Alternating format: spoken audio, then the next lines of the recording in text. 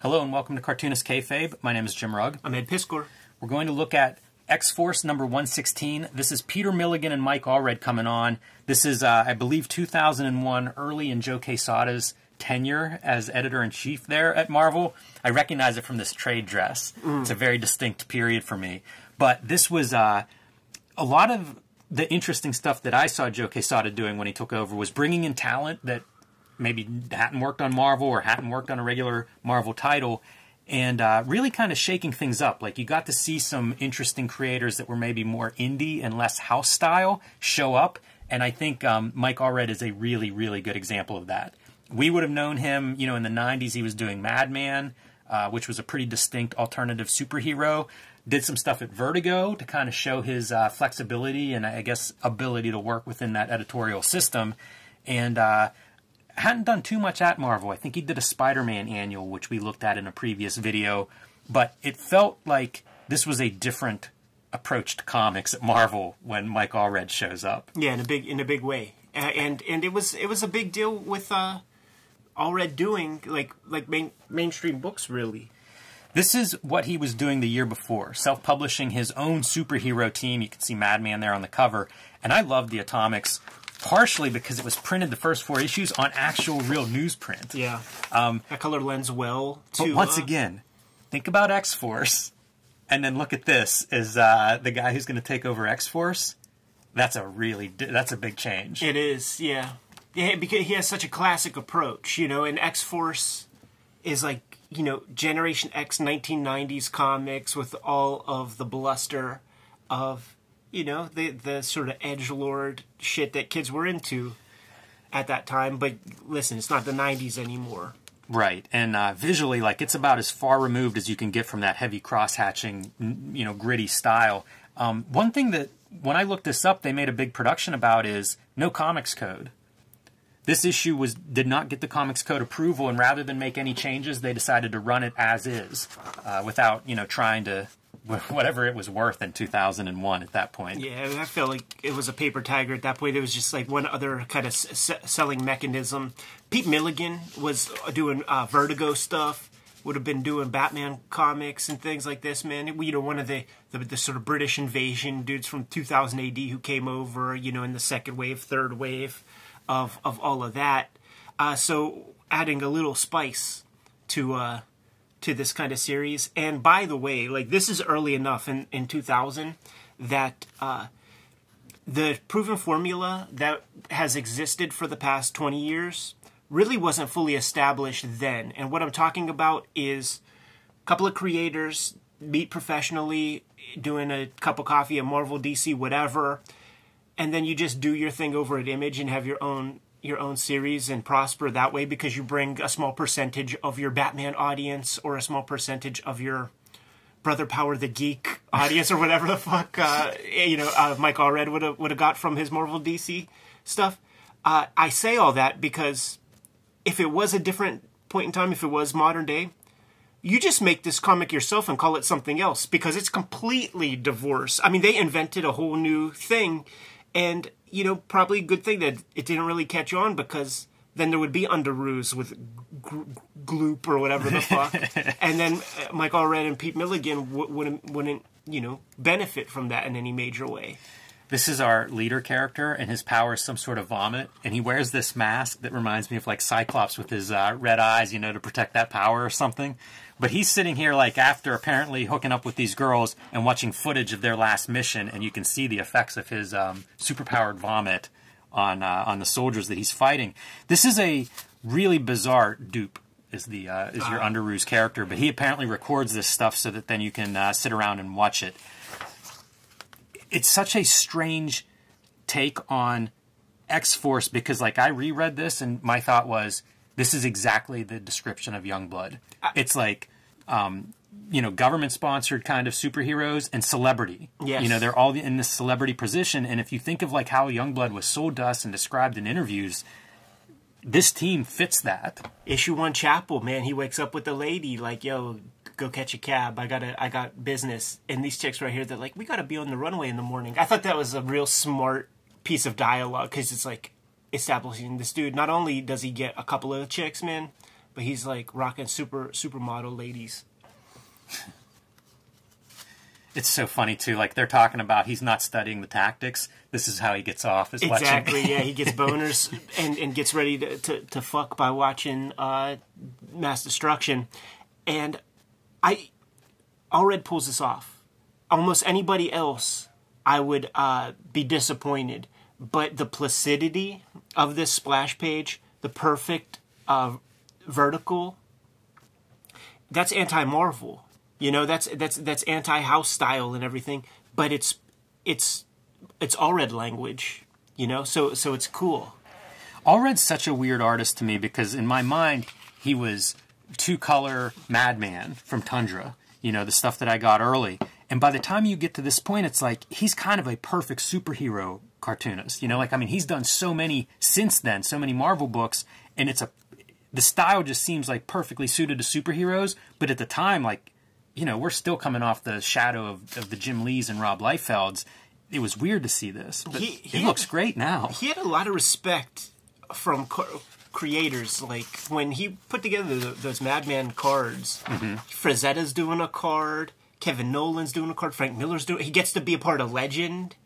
Heck of a figure artist. Slangs a brush like no other, man, with that really bold line, but then he'll hit some thin inner lines and stuff. You never see any character in like a straight pose, or like everybody's twisted and moving in very natural ways. He's got a lot of tools at his disposal that I think easily get dismissed because of the cleanliness of it, but he draws like no other. He's a good figure artist, which of course you need for superheroes. Some of these elements remind me almost of Charles Burns, and you know, one of his secret tools isn't a secret is Laura Allred, who is coloring this issue. So, you know, you've really got the team together, and I think working closely with a colorist like that for decades, it helps. You know, you're able to kind of anticipate, you know, it's Lynn Varley and Frank Miller. Like, you're able to anticipate how much do I need to give you in the line art? What am I going to get back in the colors? And it really is strong as a result. If you love comics and want to support Cartoonist Kayfabe, buy our books. Red Room, the antisocial network, collects Ed's first 4 issues of the modern outlaw comic Red Room, Murder on the Dark Web for Fun and Profit. This is available now wherever books are sold, including your local comic book shop. You can request it if it's not already on their shelf. 4 great issues of comics and art, and a lot of great back matter, including this first written draft of Red Room, some notes from Ed on the making of this book. Starting in March, trigger warnings. The second season of Red Room will begin, and this is the cover to look for whenever you go to your local comic shop in March looking for Red Room. If you haven't already had that added to your subscription box, look for this cover on the shelves March 9th. These are the variants that are available for Red Room. A second variant here by Ed Piskor. Peach Momoko, the Cottage Industry, and my homage to Robert Crumb's Zap Comics. These will all be available at your better comic book shops starting in March. And if you can't wait until March, you can join Ed on Patreon to read Red Room comics ahead of time, dropping every Tuesday. $3 gets you the archive there, and that link is in the link tree below this video. My next comics project, Hulk Grand Design Monster, will be hitting comic shops in March. This is what I did for lockdown, Ed. I locked myself in a room for a year with 500 issues of The Incredible Hulk, and I distilled the Hulk's story, the first 40 years of the Hulk, into 2 standalone issues, Hulk Grand Design Monster, Hulk Grand Design Madness. These will be coming out in March and April 2022. Tell your local comic shops you want a copy to pre-order a copy for you to put it in your pull box. And issue number 1 Monster has some great variants, including this gem from Ed, Peach Momoko doing her take on She-Hulk, and Marcos Martin with the classic Hulk transformation from meek Bruce Banner into the Incredible Hulk there. These are not retailer incentives, which means if you like one of these covers better than my cover, tell your local comic shop that you want it, and they can pull that for you at no extra price, but you got to let them know ahead of time. So let those comic shop knows what you want for Hulk Grand Design right now. And now back to our regular scheduled program. This character is Coach, and he's kind of the leader of these guys. And what you see here is like a press conference to introduce a new member of the team. And I mean, there's parody here because it's a crusty old dude who's the leader. You know, it's Cable, except I think he's missing an arm instead of having a cybernetic arm. Yeah. So it's, and also Coach. I mean, you got to think about Cheers a little bit. Yeah, it's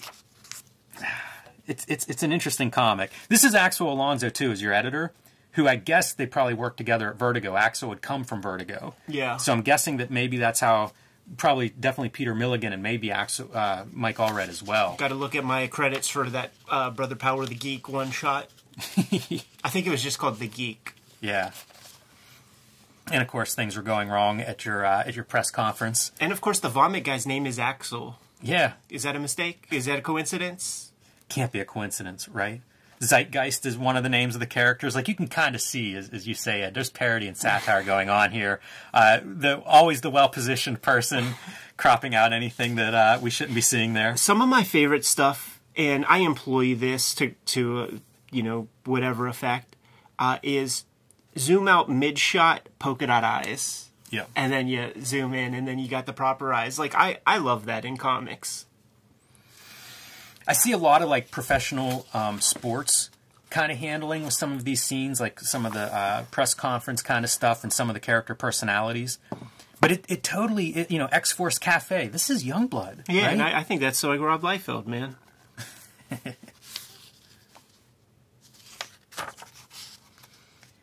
The fun part that comes with this comic is, of course, the longtime readers of X-Force. There's not a remaining member from the previous issue. You know, there's no Cannonball, no Cable, Domino, Boom Boom. How does this work? Like, last month, they tie up something with Adam Polina or something, and then it just jumps into this? I don't know that they tie anything up. It's interesting because we're going to see letters show up in the next issue about this. Like, they sent this out to people, I think, via the internet to get early responses. But I think it was like a stunt, you know, very intentionally put out there. Like they were just going to switch the status quo on this book. And I don't know that X-Force was doing much in issue 115 at that point. You know, who knows? Maybe it was on the chopping block to be canceled because it does seem like a pretty radical reinvention. You know, why not do a new book or whatever? People love #1, so why are you choosing to do this in a 116 issue? It got a lot of push. Yes. In the comic shops and stuff, there were posters and things. And you can see a much greater emphasis on character than what, at least the X-Force as I remember. And I wasn't reading it up to this point, but I mean, the previous issues, you weren't having this kind of character interaction. I only have 75 issues. You ever see a couple of the characters out on a nice dinner? 2 pages of a dinner? So. It's out of Fabian's wheelhouse. This is funny shit. Yeah. Because it's like you got a mishmash, man. You got your some dudes from Backstreet Boys, but like that's Justin Timberlake, and this one I forget what they call him, but that's totally Joey Fatone. And the funny thing about Joey Fatone from NSYNC is that his last name is spelled Fatone, and he is.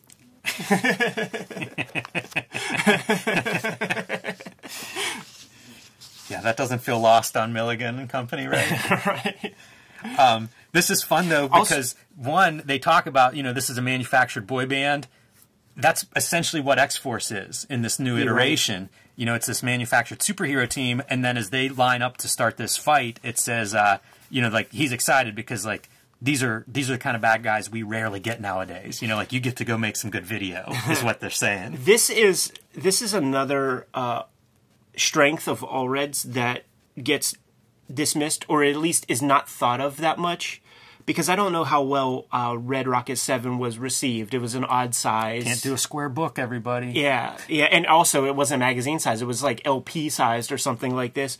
But his ability to capture likenesses is second to none. Like he's perfect at it. Like in Red Rocket 7, I mean, there's Chuck Berry on one page, there's David Bowie on the next, Elvis on the next, dozens and dozens of famous rock and rollers, and he can do that. You know, he's very good at that, man. So capturing these guys, that's a tool that he has in his kit. Smart on someone's part, you know, if that's Milligan thinking, like, I can take advantage of that. Yeah. We say it a million times, like, if you're the writer, like, figure out what that artist does well and get it on the page. This is a good page right here. This one.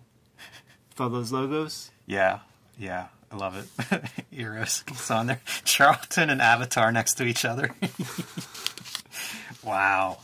Yeah, you could do an episode on that page. Oh, totally, man. First off, I had no idea Avatar was around, but I guess, yeah, 2000, that makes sense. CrossGen. Is this... CrossGen is the forgotten company, right? Totally. But like, I'll never forget them, because even as a little kid, I was thinking, like, all these people that are allowing themselves to be uprooted and moved to Florida, what are you thinking? It's not going to last, and now you're away from your home base, living under Little Lord Fauntleroy, who's telling you what to do. Like, as a little kid, I knew that this was doomed. You know what, though? I swear those guys, when they came back, were all good. You know, like being in that room next to your peers. It's a little bit of Joe Kubert school, right? Like being surrounded by other dudes that are all trying to make the same thing. Like, we want to make good comics. I mean, I give mad props to Steve McNiven, who came up in this system, wasn't like uprooted from... you know, an established lifestyle, was a kid, came down there, and then became a bad motherfucker. Is this Rick Veitch? I don't know. No. I'm not sure what that is. I don't think that's King Hell. No. But it is some fun stuff in there. Classics Illustrated, Warp Graphics, Viz. That's a fun page. Much better than... Super early Brandon Graham and Radio Comics. We digress. Yeah.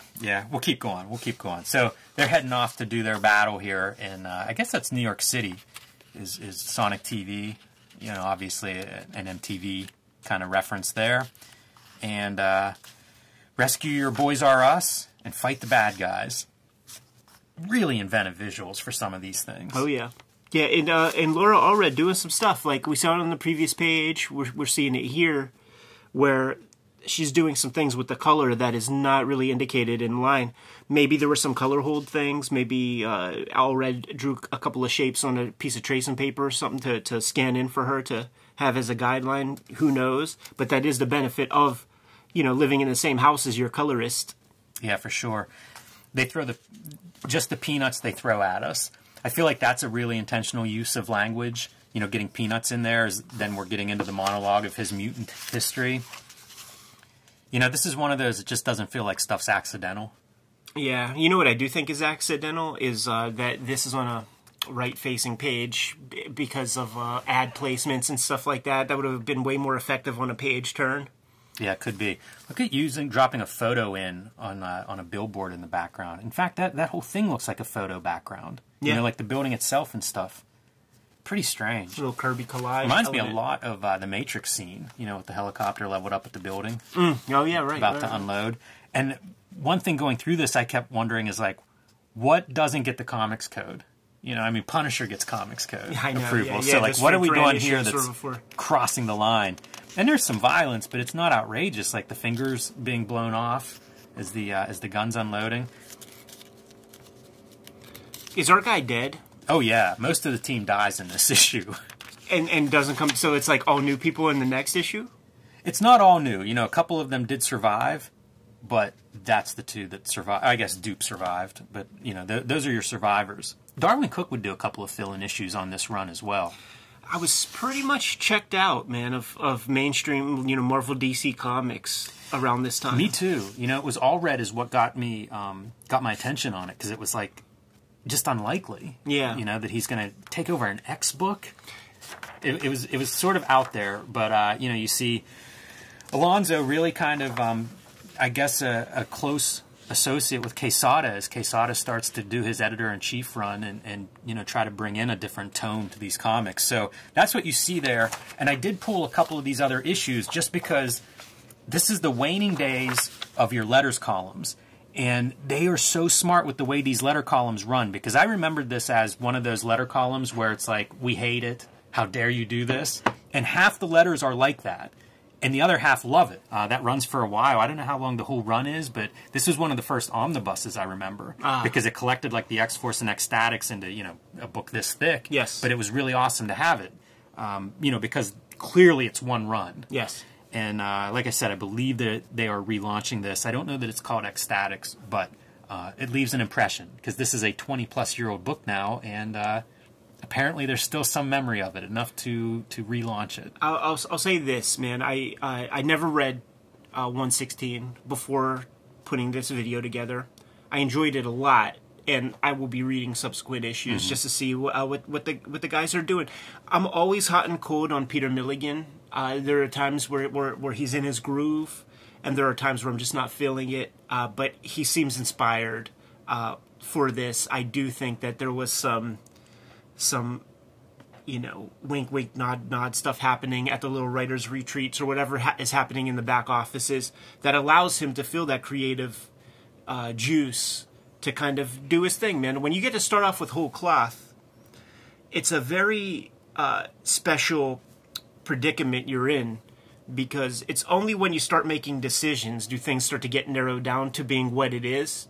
So you begin with ultimate possibility, and for a certain type of creator, that's very fun. That's very exciting, and it does seem like they're putting their best foot forward here. I'm going to be reading subsequent issues. It's a cool story for an issue 1, too, in that they introduce all these characters and then they kill most of them. That's kind of a surprise, It's probably not what you expected whenever you crack open page 1 and see some new characters. Yeah. It's very, the Psycho, you show this guy very prominently and then let's off him. Yeah, absolutely. That's why I literally asked you, so what, they just stitch him up in the next issue? Yeah, you can see it's a lot of different characters just a few issues later. It's a good move, It keeps it's unorthodox pugilism, man. Keeps you wondering when you introduce these fresh characters. Anybody can get got. I like the trade dress too. Yeah, little corner box update piece. Of that corner box, and looks really good if you're just seeing like your top quarter, as Eric Larson always points out. Got to make that part work, and I think that's a pretty good look for it. And good looks to Laura Allred in an era where the abuse of color filters and blurs and sheens and shines and highlights were the rage. You put this comic on the racks with kind of like cel-shaded color scheme. Stands out, man. It's so strange to think like somebody walked in to Marvel and said, look, this is the guy. We're going to put this dude on X-Force. What do you think, boss? Love it. That's a visionary thing. That's what I want out of editors, though. Totally. Just like find new ways to make this book exciting. And I think they did. It made a lot of noise at the time, so it's kind of cool to go through it. Maybe we'll read some more and dig into it, some future issues, or go back and check out Atomics and some of Allred's earlier stuff. But man, he's had a long run at Marvel, and it kind of begins here. Doubt we'll see very much of that kind of energy in the editorship at this point, because those motherfuckers trying to hold on to their health insurance for dear life, man, in these waning years of Marvel DC Comics before they start to get published by Comics Abrams and IDW and places like that, man. Yeah, it was a different era. Good to go? Indeed. All right, man. Kayfabers, like, follow, subscribe to the YouTube channel. Hit the bell. We'll notify you when new vids are available. What is out there, Jimmy? Hulk Grand Design Monster. It'll be out in comic book shops in March. Pre-order that stuff now. Tell your local comic shop that you want Hulk Grand Design Monster, and pick the cover that you prefer. Some really nice options there. You can join me on patreon.com/JimRugg, where you can see some of the Hulk Grand Design original art and some of the process behind how I put that book together. Red Room, the Antisocial Network, is the trade paperback in stores today that collects the 2021 season of Red Room Comics. Get it while it's hot. That thing is going quick. But you can also pre-order and subscribe at your local comic shop to the next round of Red Room Comics called Trigger Warnings. Issue 1 is coming out March 9th. You're going to be coming out on a monthly basis. Every issue completely one and done. A full meal for each issue that comes out. And you could read those comics ahead of time on my Patreon right now. 200 plus pages of comics material for $3 with new strips coming out every Tuesday. You could get to the links for all of our stuff, our comics and our Patreons at our link trees and the description below this video. What else do we have out there, Jim? Subscribe to the Cartoonist Kayfabe e-newsletter at the links below this video. You can also find Cartoonist Kayfabe t-shirts and merchandise at the links below this video. Grabbing a t-shirt, grabbing a sweater, grabbing a hat is a great way to help support the Cartoonist Kayfabe channel to keep things rocking on that daily basis. Give them some marching orders, Jimmy. We're going to be on our way. Read more comics.